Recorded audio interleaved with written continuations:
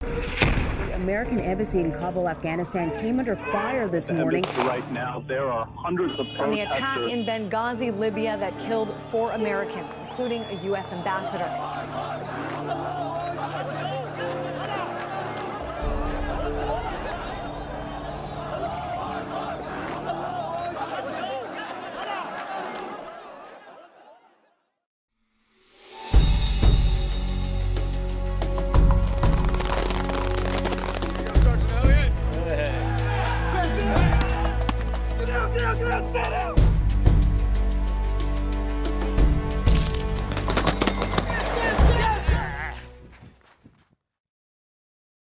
The detachment commanders and the watchstanders both report in. We have almost 2 simultaneous courses running at the same time. The detachment commanders are the staff NCOs that lead the detachments at these embassies, and the watchstanders are the ones, the sergeant and below, who perform the day-to-day operations at the embassies, such as standing post 1 and taking care of all the collateral duties that they're assigned at their embassies. 193. And it's been a week long of shooting the M9, the M870 shotgun, and the M4. These Marines need to know how to employ their weapons in any kind of dangerous situation. We do a great job here at MSG School, teaching the Marines how to train and use their weapons. My name is Sergeant Elliott, and I want to become a Marine security guard because I want to represent the Marine Corps worldwide. I want to take on responsibilities. This MSG program allows me to be a small unit leader. If they ever have someone inside the embassy that they need to subdue, search, control, they're going to have to handcuff that individual.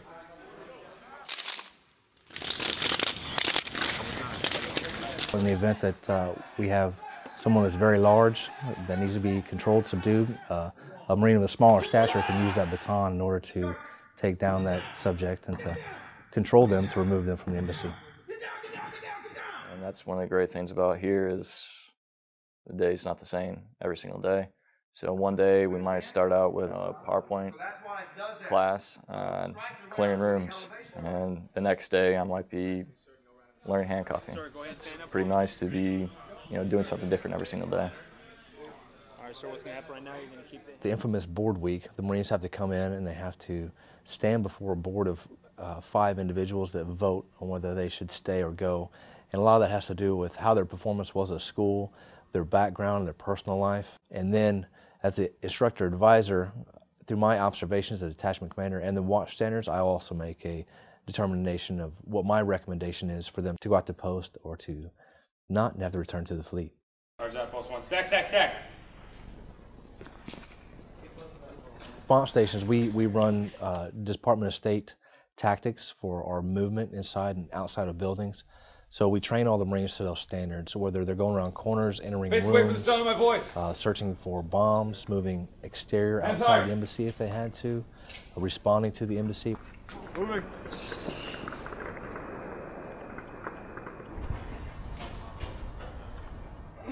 We have numerous stations set up to teach the Marines that, and they run through probably 40+ hours of response training. When I was in Jamaica, we had gangs opening fire outside of the embassy, having gang fights. We had to respond to all those Marines. And it's the training that they had here at MSG School which prepared them for the situations they had to respond to. Perfect. Nice temperature in here. Do some PT. The OC spray in the gas chamber is probably the most difficult part of this school. I've never been OC sprayed. Honestly, I can't control anything. Execute. Get back! Elbows. Ready? Strike. Get back! I'm gonna cry probably. Get back! Oh, there we go. OC. How many fingers hold up?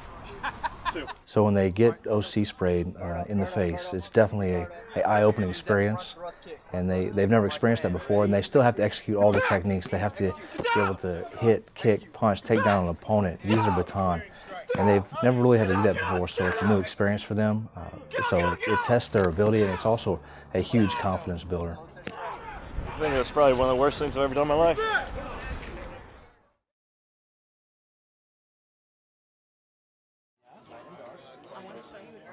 When people walk inside the embassy, we're the first people they see. And not all the time you're going to be in Deltas or Charlies. You still need to, have that professional appearance. They get suits, and then they will also have to purchase Department of State attire. They have to look very dignified, and so we want them to dress very professional, which would be a pair of Dockers with nice shoes and a polo.